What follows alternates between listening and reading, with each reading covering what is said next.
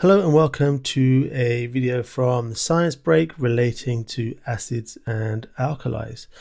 Today we're going to have a look at the key features of acids and alkalis and how we identify whether a solution is an acid or an alkali. So let's jump straight in.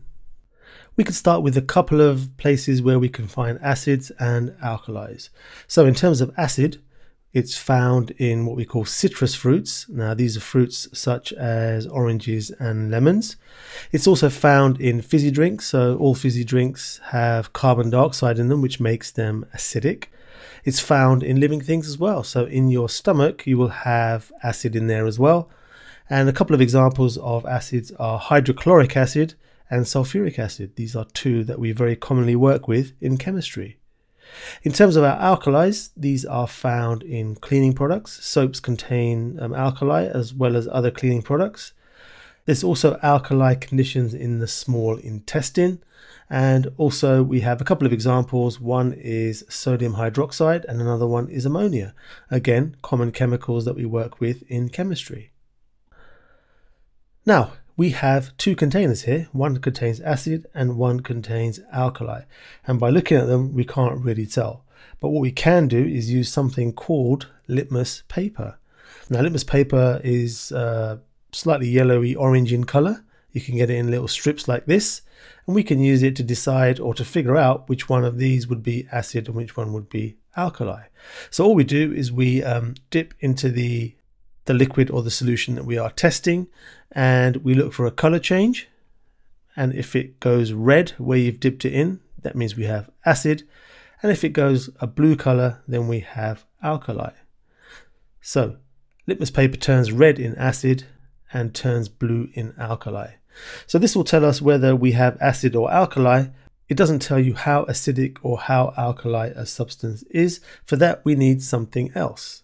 So there's our acid and there's our alkali, but we can use a different method to figure out how strong or weak an acid we have. So again, here we have our two containers. We now know that one is acid and one is alkali, but we use something slightly different. We use something called an indicator. And in this example here, we've got something called universal indicator.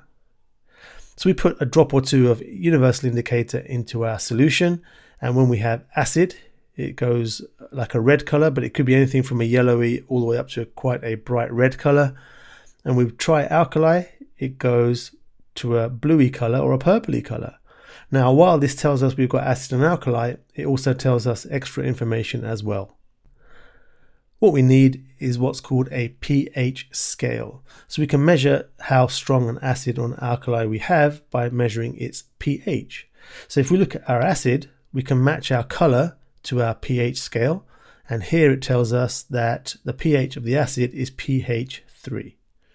If we look at our alkali, we can compare it and see that it's pH 12. So this gives us a more precise value of the acidity or alkalinity of a solution. Now, a couple of things that we must know and remember about the pH scale. So firstly, it goes from 0 up to 14. And from 0 up to 6, these are the acids. So pH 0 up to pH 6, this would be acid. If we go from pH 8 to pH 14, this would be alkali.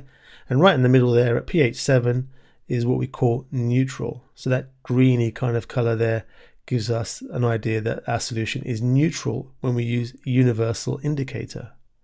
We can also see that all the way down the end at 0, that's a strong acid. And if we go nearer to neutral, that's our weak acid.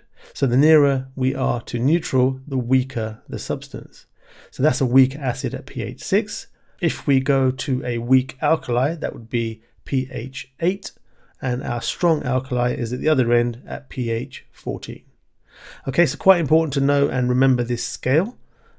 So do have a look at it and make sure you are very clear with this idea that's on the screen now. The final thing to look at is the idea that if we have acid and alkali and we mix them together very carefully in carefully measured amounts, we can get what's called a neutral solution. A neutral solution, and you could tell it's neutral because it goes that green neutral color, and we call this a neutralization reaction. So this is a neutral solution we made by mixing acid and alkali. So that's the final thing that we need to go through for acids and alkalis, some key but important information to know and remember about those. And in the next video, we're going to do something slightly trickier related to acids and alkalis.